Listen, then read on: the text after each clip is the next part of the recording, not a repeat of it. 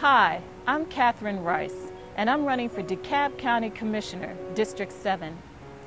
The main message of my campaign is that I believe DeKalb can be an even greater county if people are involved and working together. I do not believe people are apathetic.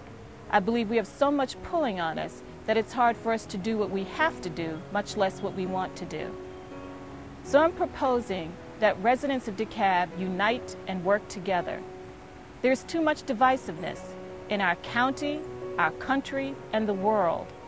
As your District 7 Commissioner, I will work with all neighborhoods and all elected officials to listen to you to make this a better county.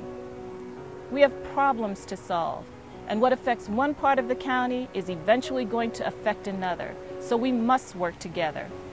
I commit to you communication, cooperation, and coalitions.